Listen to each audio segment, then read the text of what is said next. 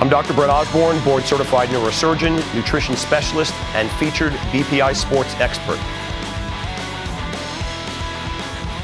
And I do have patients in here, literally, they'll come here and they'll be, you know, my height, so 5'7", and they'll weigh 350.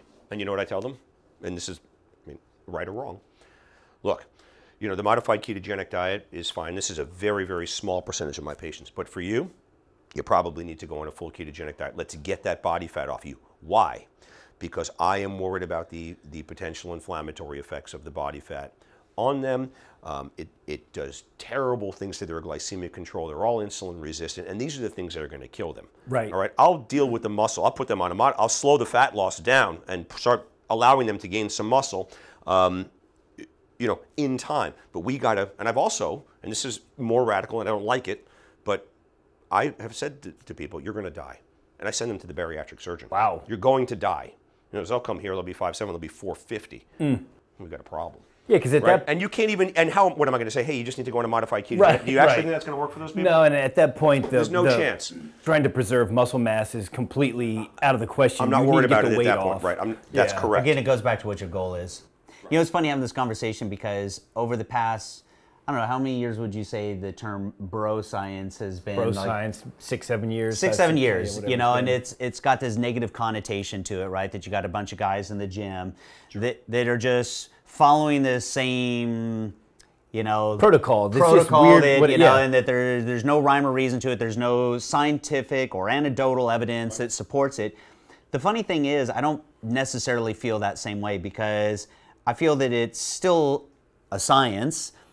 It's a scientific method that for certain guys, depending on how you do it. Now, if you just blindly take someone's advice, okay, that's one thing. Sure. But if you're going about it, and like you said, figuring out over time, being patient enough to figure out what works for you.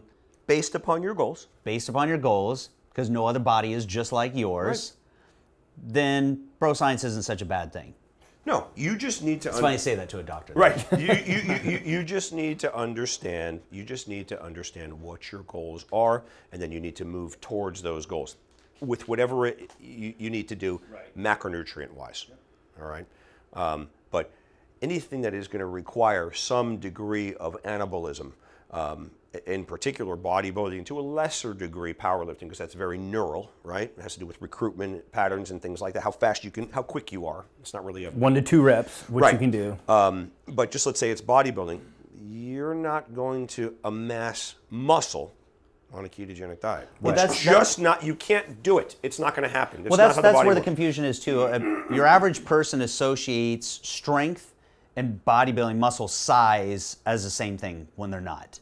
Right. That's the biggest difference. Definitely not. That's exactly right. So it's really, you know, bodybuilding or muscle hypertrophy, and strength is somewhere up there, and then power is way down here. Right. Because you'll get way down here. You'll get a lot of guys that'll go out there and they'll be a power lifter following a ketogenic diet. Yep. And so then they'll start pulling in things like, well, the muscle sparing benefits, and look at me, like you said, deadlifting 500 pounds, yep. And use that as support that you can be on a ketogenic diet and build muscle too. Right.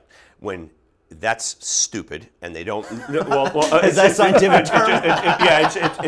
It's just stupid, because what they're not realizing is that powerlifting is very much their ability to lift that weight. While they like to assume it has to do with muscle size, that's a small amount of it. It's just that they are so well practiced at recruiting those muscles quickly. Right. That's what that is form. Yeah, and that's right. Like it's a said, lot of technique. That's what I just like it because I just like it. In other words, it's a fun sport. You guys, you know, like bodybuilding, you like the big muscles. I like them too. All right, but you know, I always like to think, I think that. It's nice if you can have a good hybrid. In other words, you can be.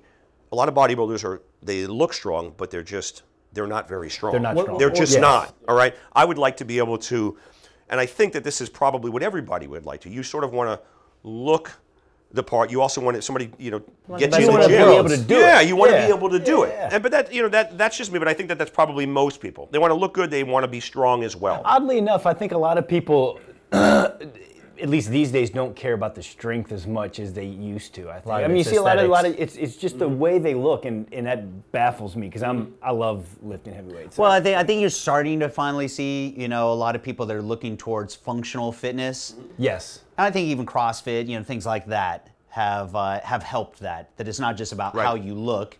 It's, you know, what can you do with it? Right. You look great, but Right. what can you do with it? Are you actually athletic?